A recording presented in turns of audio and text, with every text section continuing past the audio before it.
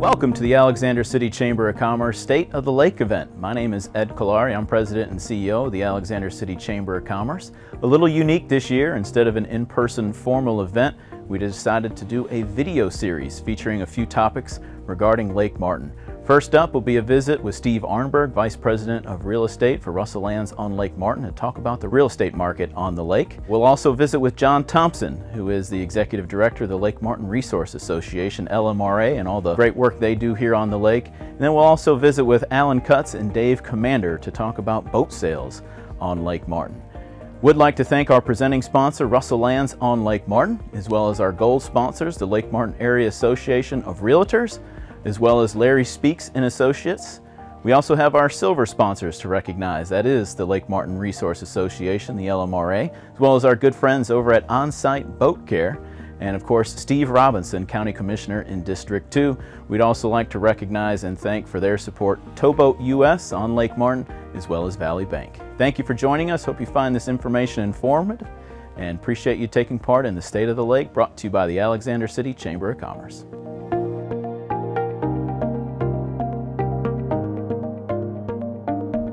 Welcome into the Alexander City Chamber of Commerce State of the Lake video series. I'm Ed Kalari, and today we're going to be talking about the real estate market on Lake Martin.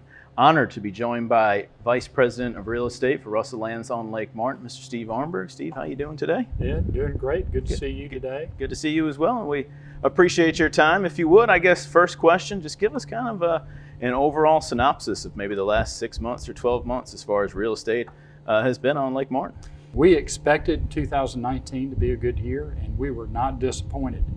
In fact, it has proven to be better than we expected it to be, far outperforming our expectations. And really a huge change in the dynamic of the market and the way people use the lake and use their real estate market.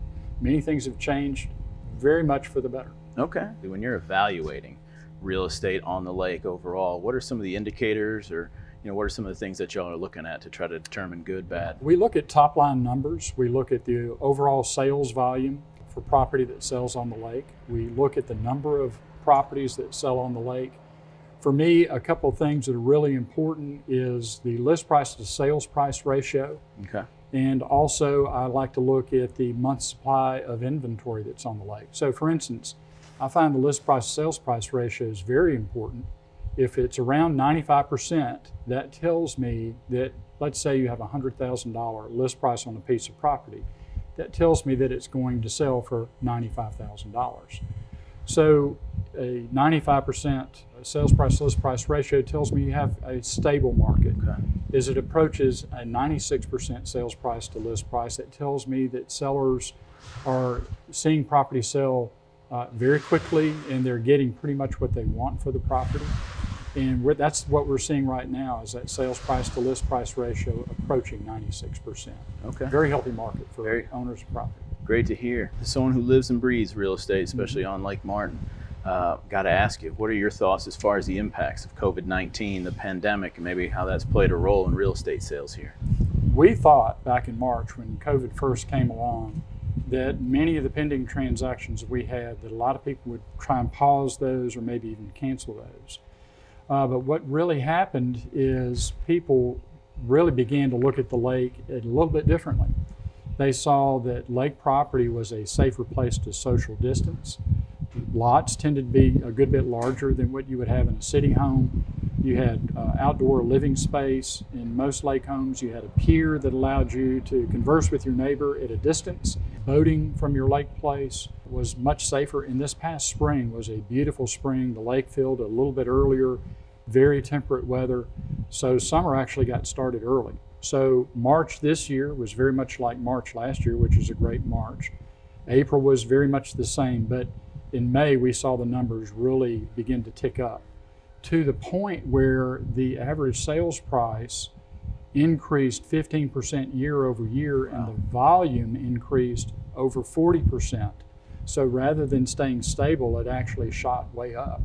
So COVID had a positive effect for the Lake Martin region. Okay. How about when we talk about overall inventory of available lots or houses on the lake? How does that compare now to maybe numbers you've seen historically? Low. It's at the all-time low, in fact. So I talked about the month supply. We look at things if we didn't list any other property, or if no one else wanted to bring their property to the market, how long would it take for us to exhaust available supply? We're looking at about a 2.5 month period of time that it would take to exhaust that supply. Wow. We would hope on the lake in a normal market that number would be somewhere around a 9-month supply. So when we see that low supply like that, that means that there's not enough inventory. The good news for property owners, that means their prices are actually going to go up. Bad news for buyers, it's going to make the cost of buying property go up a little bit more. Gotcha. But with interest rates around 3%, that's created some more buying power for people. So the higher prices, we've been able to absorb those in lower interest rates. Final question, taking out your crystal ball and looking ahead for maybe the next 12 months, next 24 months, kind of what are your thoughts? What direction do you see us headed with the real estate market on Lake Martin? It's going to be challenging just because of the inventory. And what I mean by challenging is for people that want to come to Lake Martin and find a place, they're going to find fewer properties to look at. For people that own property on the lake, that means if they need to sell their property, there's a greater likelihood that they'll be able to sell their property and they'll get a better price for their property than they would have a year ago. If we were to take a look at a recession now versus the recession that we had back in 2008, the difference being is in 2008, we had almost 8 years supply of developed lots. Wow. Right now we have well below a 6-month supply. So there's not this tremendous amount of inventory, the only way to sell through it, which is to reduce prices that we saw back in 2008. So from a valuation standpoint, for people that own property, I see a very firm platform underneath their property values. The good news for them is it's going to stay that way, I think, for the time being. The bad news for buyers, it's going to be a little bit more of a challenging. We've seen some bidding type situations where people are having to compete for property. It's also creating a great environment for developers like Russell Lands, like the guys that are doing Miners Cove, the power company with Kennebec. It's going to help them a lot, because if you can't find a house that's ready to go, then you're going to buy a lot and then you're going to hire a builder to build a house. And that also bodes well for the Lake Martin region, because that's employment opportunities. Excellent information, Steve. Now, I know you took some time to prepare a deck for us with a lot of interesting insights into the real estate market on Lake Martin. If you would, walk us through that and share some of that information with us. So the first thing I have for you to take a look at is Lake Martin.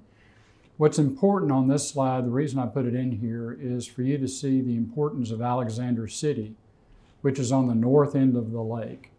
For much of the traffic that comes to the lake from Birmingham and that part of the state, which is the largest percentage, they have to come right through Alexander City, which makes Alexander City literally the gateway to Lake Martin. The other things that I show on the map are the property ownership in the darker green that is Russell Lands property. So that's a significant amount of property, and also there's a significant amount of that property that is currently undeveloped. So there is potential for a great deal of growth. So you really cannot have Lake Martin without Alexander City, or the other way around. So just fast facts about Lake Martin. There's 880 miles of developed shoreline, of filled shoreline of the lake.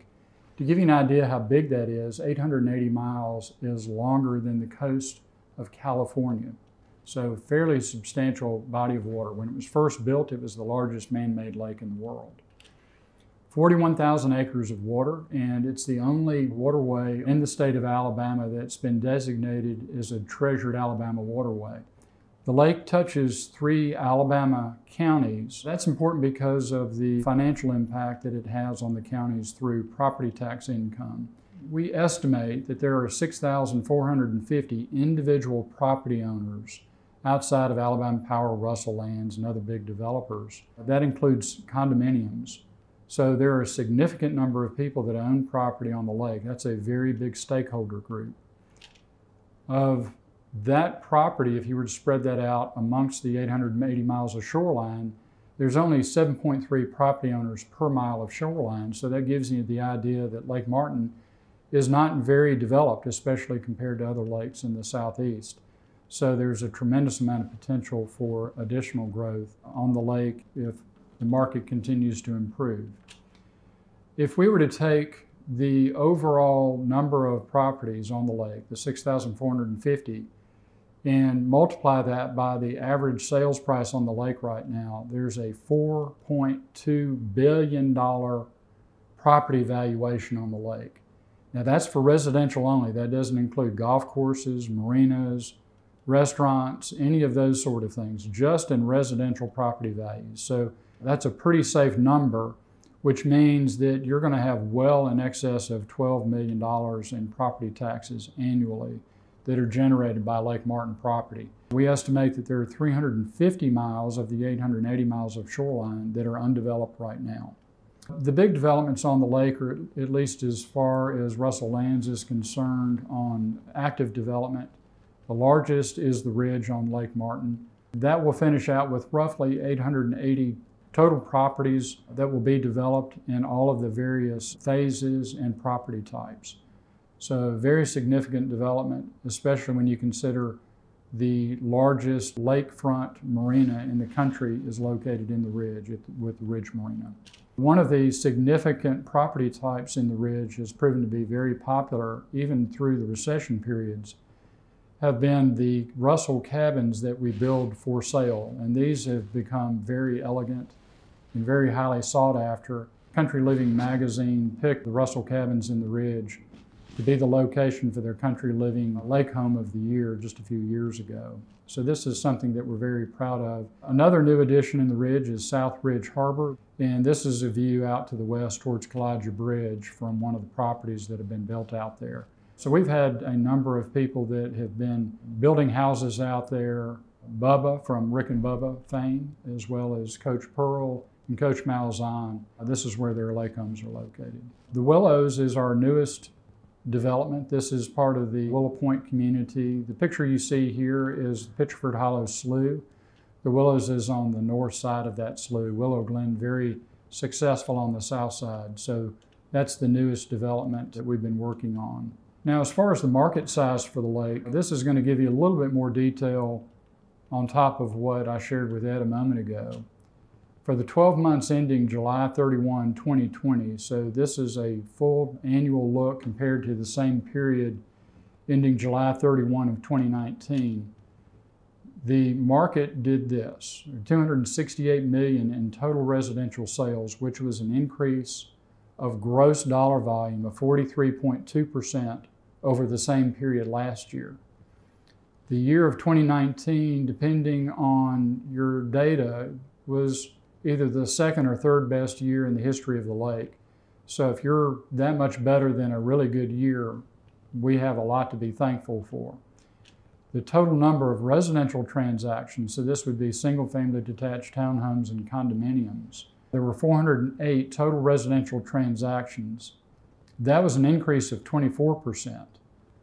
So if you have fewer transactions and more overall volume, that tells you that average price would have increased, and it did. It went up to an average of $657,000. That was an increase of 15.1%, which is a tremendous return for any property owner, and something that we're very excited about having transpired this year. We think that will continue to climb. Total waterfront lot sales over that same 12-month period increased 11.4% to 23,987,000. We think that will continue to accelerate because of inventory levels.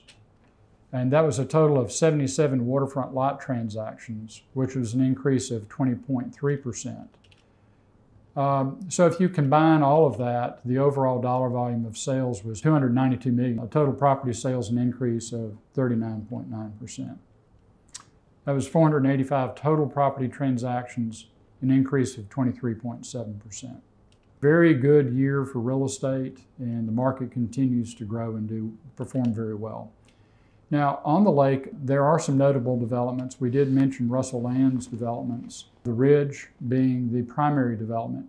The Willows, as I told you, was our newest development. We first began that and launched that in 2018.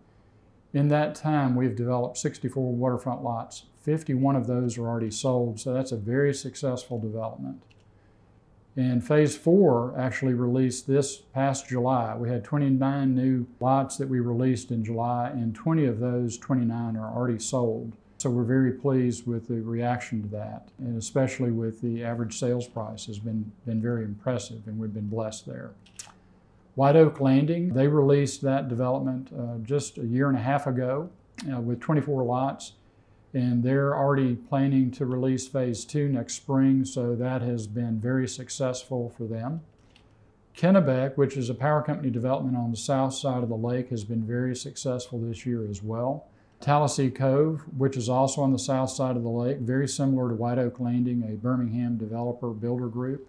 They've been very successful with that development, equal to the White Oak Landing sort of success on the Montgomery side of the market. And then the recently approved Miners Cove, they released 16 lots recently, with virtually all of those lots being under a reservation agreement. So that's something that's actually in the city limits of Alexander City, like White Oak Landing, which are the two first developments in the city of Alexander City in well over 10 years. So that's excitable development activities on the lake. I focus on lot sales because that really is an important economic driver for our local economy. First of all, you've got the permit revenue from the building departments, whether it be Tallapoosa County or if it's in the city of Alexander City. Plus you have the increased property tax revenue that comes with the new homes. New homes tend to be more expensive than existing. If you have a house that is being built, you have over 40 different trades on each one of those jobs. That's the different work opportunities that are generated for our economy. You have over 30 different suppliers, so whether it be lumber or whether it be shingles or whether it be windows or cabinets, paint, 30 different suppliers have to supply materials on each job. With the construction, you're going to have banking. With construction lending, you'll have insurance on all those different projects. Utilities will be added, impact fees for utility departments around the area. Road building will take place, architects get hired, engineers get hired, real estate agents get hired. So all of those different activities are added to the income revenue as well as the trades on each job. Contractors that build these houses, they buy gas, they buy food, they buy tools in the area. Even if they come from outside of the area, they do all of those things. The people that buy these houses, they buy boats, they buy furniture, they buy skis, they buy food, they buy gas. They come right through Alexander City, and they become part of our community, and hopefully they eventually retire here. So giving you an idea of the impact, if the average lake home costs $650,000 and you've got 77 lots that have sold, that is an economic impact of $50 million.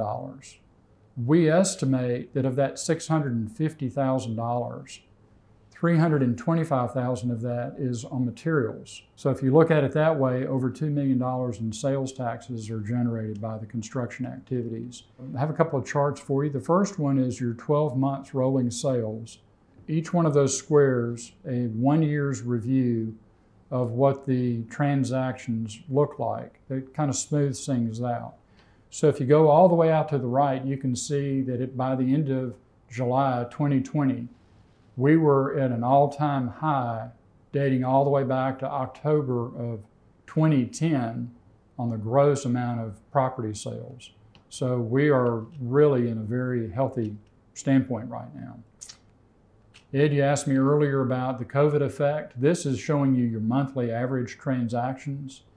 And you can see in February it was beginning to go up, but it went up like a rocket ship being launched from Cape Canaveral out through July. We have not seen any time in the history dating back to October of 2010 sales jump to that level. You can see the normal seasonalities if you look back to the high points, but nothing like what we've seen through the COVID environment. People discovering what a great place Lake Martin is. And we're beginning to see a lot of people not come here just for the weekend, but moving here on a full-time basis. This is a graph that's just showing you the average sales price. Dating back to 2013, we're at the highest average sales price on the lake. So if any of our viewers and people seeing this report own lake property, you should feel very good about your investment right now. This is a graph that's showing you what our inventory levels are like. So we're in an all-time low for inventory. It says over 100 units that are current active listings, but of that over 100 listings, when this chart was done, roughly 35 of those properties were under contract that were in some sort of contingency waiting for home inspections, septic inspections, or financial approval. So at the time this chart was made, there were really only 80 properties available. And if you're selling over 400 of those, you can see that you wipe out that inventory. That means we as developers on the lake, Russell Lands and other developers, can proceed with confidence of introducing new development activity over the next couple of years, which will again give more people opportunities to buy lots, build houses, which is a huge economic driver. So the overall state of the real estate market on the lake is very robust for Russell Lands as well as everybody else in the real estate industry on Lake Martin. Thanks, Steve. That's great. A bunch of very positive and insightful information on the real estate market on Lake Martin. Really appreciate your time. Once again, that was Steve Arnberg, Vice President of Real Estate with Russell Lands on Lake Martin. We appreciate him joining us on the State of the Lake video series focused on real estate today. We would like to thank our sponsors for making this video series possible. The State of the Lake, presented by Russell Lands on Lake Martin. Would like to recognize our gold sponsors, the Lake Martin Area Association of Realtors, as well as Larry Speaks and Associates. Of course, this couldn't happen without our silver sponsors as well, the Lake Martin Resource Association, our good friends at Onsite Beaucare, as well as County Commissioner Steve Robinson in District 2, and of course some additional support and thanks goes out to our friends at Valley Bank, as well as Towboat US Lake Martin. Please stay tuned for more from our State of the Lake video series when we meet with John Thompson, President of the Lake Martin Resource Association. Once again, this is the State of the Lake video series brought to you by the Alexander City Chamber of Commerce.